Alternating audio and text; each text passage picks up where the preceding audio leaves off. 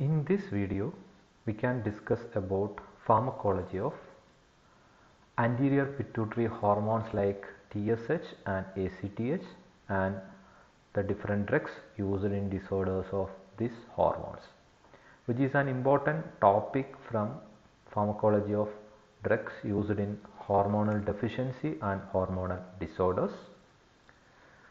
So as we all know, hormones are secreted by different endocrine glands. Adrenocorticotropic hormone and thyroid stimulating hormones are secreted from the anterior pituitary hormones. Here we will discuss the different regulation, actions, mechanism of actions and disorders and drugs used in disorders of different problem with these hormones. So let's discuss one by one. Let's start with the thyroid stimulating hormone. It is also known as thyrotropin. In short, we can call it as a TSH, thyroid stimulating hormone. So this is secreted from the anterior pituitary hormones, and this hormone is an 210 amino acid 2-chain glycoprotein with molecular weight of 30,000 Dalton size, and usually this is secreted from the thyrotropic basophilic cells of anterior pituitary gland, and the synthesis and release of TSH is by the pituitary gland is controlled by the hypothalamus, and the TSH stimulation stimulate the secretion of thyroxine and triiodothyroxine from the thyroid gland, which are the thyroid hormones, and inappropriate thyroid stimulating hormone secretion may result in hypothyroidism and hyperthyroidism. Now coming to the regulation of release of TSH, thyroid stimulating hormone. So as we mentioned before, the release of TSH is from anterior pituitary, and the release of TSH from the anterior pituitary is controlled by a hormone, thyrotropin releasing hormone, which is released from the hypothalamus. And this thyroid releasing hormones from hypothalamus will be stimulated only if our body is deficient of thyroid hormones like thyrotoxin and triiodothyronine. So whenever our body is deficient of T3 and T4, it will stimulate the hypothalamus to stimulate thyrotropin releasing hormone. So this thyrotropin releasing hormone will stimulate anterior pituitary, and thereby anterior pituitary will release thyroid stimulating hormone, and this thyroid stimulating hormone will stimulate the thyroid gland to stimulate release of thyroid hormone like T3 and T4. Now if our body is excess of T3 and T4, this will negatively inhibit the hypothalamus, so that it will secrete as somatostatin, and somatostatin will inhibit the release of TSH from the anterior pituitary. Also, if there is an excess of T3 and T4, this will directly inhibit the anterior pituitary gland, and thereby it will inhibit the release of TSH, and thereby there will not be any production of T3 and T4 by thyroid gland. So this is the mechanism of regulation of thyroid or TSH hormone from the anterior pituitary. Now coming to the pathological involvement, there may be two cases: myxedema. This is the swelling of skin and underlying tissue giving waxy consistency, and typical for patient with underactive thyroid gland.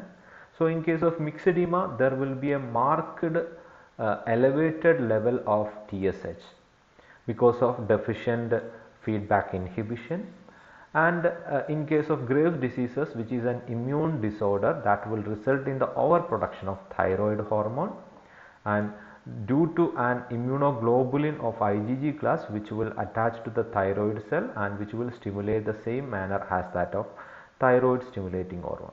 So these are the two conditions which will involve TSH as a pathological involvement. In myxedema, there will be an increased level of TSH, and also in case of grave diseases, there will be an increased production of thyroid hormone due to these immuno disorders. Now coming to uses, the thyrotropin, TSH or thyroid stimulating hormone have no therapeutic use, but thyroxine is a drug of choice if there is an hypothyroidism due to the thyroid stimulating hormone deficiency. So if there is a deficiency of TSH, there will be a deficiency of thyroid hormone. For that we can use thyroid hormone like thyroxine and triiodothyronine. And it can be used in a diagnostic application to differentiate the myxedema, whether it is due to the pituitary dysfunction or from the pituitary thyroid diseases. So these are the uses of thyroid stimulating hormone. Now coming to next anterior pituitary hormone, that is adrenocorticotropic hormone or ACTH, which is also known as corticotropins. So these are released from the anterior pituitary hormone from the basophilic cells of corticotropes as well as lipotropic cells of anterior pituitary hormone. This is an hormone with 35 amino acid containing polypeptide chain, and the regulation of the ACTH release is controlled by again hypothalamus. So if there is any deficiency of adrenal hormones or hormones produced from the adrenal gland in our body, hypothalamus will stimulate it will release an hormone which is known as corticotropin releasing factor or corticotropin releasing hormone from hypothalamus. So if there is a deficiency of glucocorticoids and mineralocorticoids in our body, hypothalamus will stimulate or hypothalamus will release CRF or corticotropin releasing factor or corticotropin releasing hormone. So this CRF will stimulate anterior pituitary to release ACTH, adrenocorticotropic hormone. So action of adrenocorticotropic hormone is on adrenal cortex to stimulate the adrenal hormones like glucocorticoids and mineralocorticoids will secreted. Now if there is any increased secretion of this adrenal hormone like glucocorticoids or mineralocorticoid is excess in our body, it will inhibit the anterior pituitary and it will stop the ACTH secretion. And also this increasing glucocorticoids and mineralocorticoidal secretion will also inhibit the hypothalamus, and thereby it will inhibit the release of corticotropin releasing factor. So anterior pituitary will not release ACTH, so adrenal cortex will not be stimulated to produce glucocorticoid. So this is the mechanism of regulation of ACTH in our body. Now coming to so this is the regulation, as I mentioned before. Hypothalamus will regulate the ACTH release from pituitary through corticotropic releasing hormone, and the corticotropic releasing hormone receptor on the corticotropes is a G protein coupled receptor which will increases the ACTH synthesis as well as release by rising systolic cyclic AMP, and the secretion of ACTH is under a circadian rhythm. There will be a peak plasma level occur in early morning and it will decreases during day and it will be lowest at the midnight. Coming to the physiological function, ACTH will promote the steroidogenesis and it will stimulate the cortisol secretion by the adrenal cortex by stimulating cyclic AMP formation in the cortical cell through a receptor, that G protein coupled receptor, and thereby it will increases the availability of cholesterol for the conversion of pregnenolone, which is a rate limiting step in the production of different adrenal hormones like gluco, mineralo and weak androgenic steroid cell hormones from the adrenal gland. So in short, ACTH will promote the steroidogenesis and they will stimulate the cortisol secretion from the adrenal cortex. So that is the physiological function. And induction of steroidogenic enzyme occur after the delay, resulting in second phase of ACTH action. So these are the physiological actions of adrenocorticotropic hormone. Now coming to the pathological involvement, there are two cases. First one is hypercortism or excess production of ACTH from the basophilic pituitary tumor cell, which is responsible for different conditions like Cushing syndrome. So there will be an disturbances in the distribution of fat cell, that is the Cushing syndrome. So that will occur during hypercortism due to the excess production of ACTH.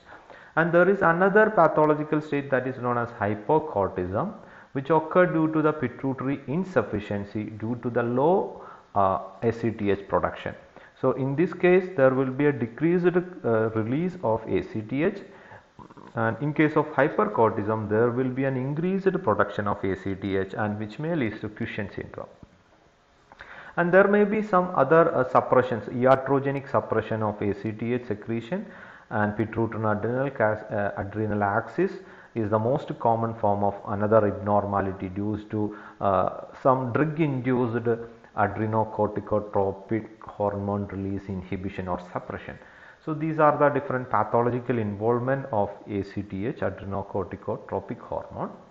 Now coming to the uses, adrenocorticotropic hormone is primarily used for the diagnosis of disorders of pituitary adrenal axis. So how can we done this diagnosis? We have to inject 25 international unit of adrenocorticotropic hormone as IV. So after the injection, if there is an increasing plasma cortisol level, we can confirm that adrenal glands are functional and these are normal. So this is the use of adrenocorticotropic hormone. So that is all about the pharmacology of ACTH as well as TSH. Hope it is clear. Thank you for watching this video.